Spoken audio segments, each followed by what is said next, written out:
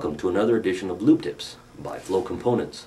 On today's episode, we're looking at single block progressive metering valves in automatic lubrication systems, how they function, and some of the things you should watch out for when you're designing a system or servicing one of these valves.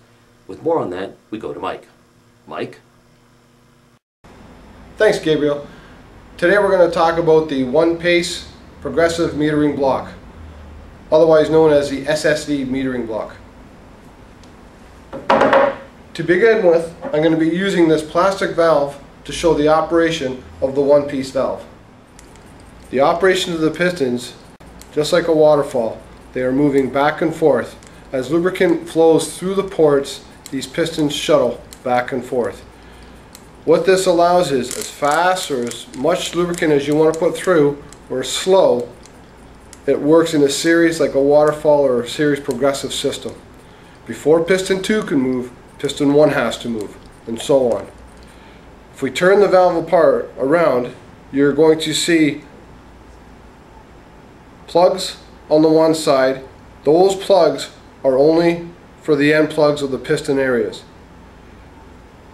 The others are the actual outlets for your feed lines going to the bearing points.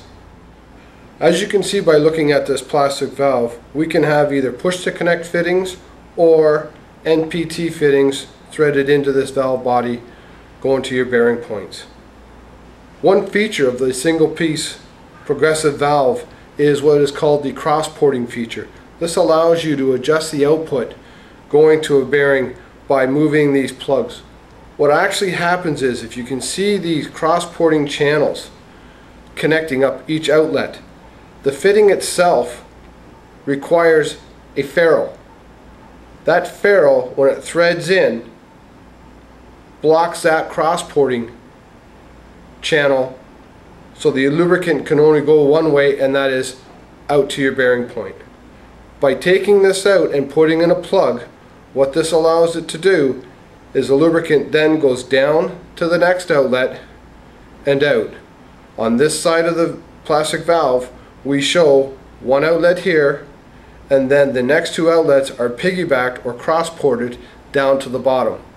So when you're looking at ratios, the bearing being fed by this outlet is getting 3 times as much lubricant as the bearing fed by the top one.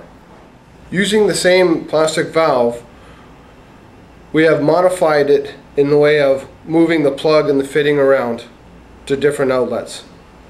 One thing that you need to be aware of with the one-piece valve and the cross-porting is ports 1 and 2 are the 2 farthest away from the inlet. If the inlet is here, the 2 farthest points, one here and one here, have to be working. As you can tell, there is no cross-porting connecting the bottom outlets to anywhere. So by putting in a plug, what you're essentially doing is you're plugging the system.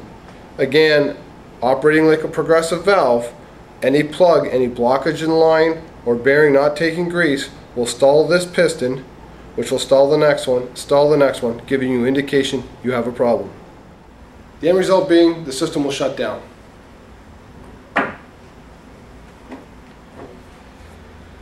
In conclusion, the single piece block utilizes the single line progressive operating principle. One key note though is the 2 farthest outlets away from the inlet of the valve have to be working. Thanks for watching. Have a good day. Back to you, Gabriel.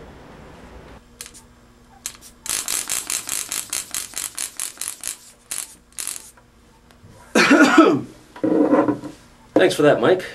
We hope you've enjoyed today's show. For more information and tips, check out our website, flowcomponents.com. Until next time, thanks for watching.